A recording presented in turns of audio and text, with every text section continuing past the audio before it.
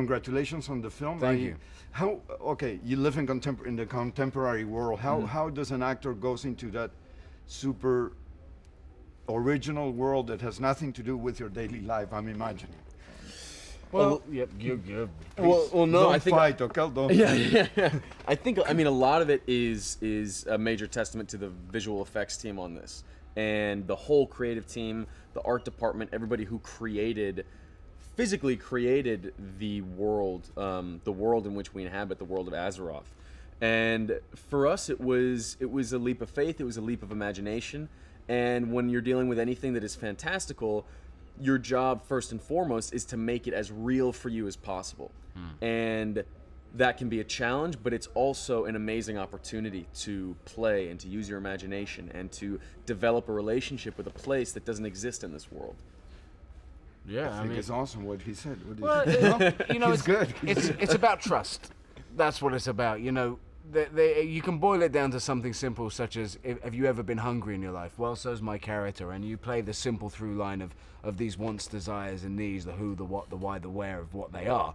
But the truth is, it comes down to a lot more than that when you're in this kind of world, and it's down to people like Duncan, who gave us that framework with which to exist in and to apply our own reality, that allowed us to create something like this and feel comfortable doing it.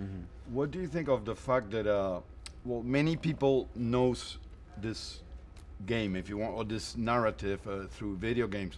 Do you think it's funny to be an actor related to a video game, or is it a... You know, a good story is a good story, and it doesn't matter whether it's a book, whether it's a computer game, or whether it's a poem. You know, like Paradise Lost is based on a poem, and that's a hell of a story. You know, there's you know, how many times are we going to make movies about Cinderella? You know, it's like a good story makes a good movie, and computer games over the last decade have evolved to a point where they are great movie filmic stories in themselves. And what made our job easy, and the reason that this film is the first good video game to movie adaptation, is that we had a great story to work on, and Duncan chose the right part to focus on. And here we are, we've made the movie, and it's good, and we get to show it to you. Absolutely. And what's the biggest dilemma between humans and orcs? I love orcs too. Do you? Well, amazing. the thing in the film, you know, we've destroyed our own world. Seems familiar. I know, right? And we have to, you know, we have to go and find a new home. So Azeroth is presented to us as the place that we have to go to, and the orcs are caught in a divide between one wanting to go in and conquer and take the life that's there for fuel, and the other wants to go and live peacefully.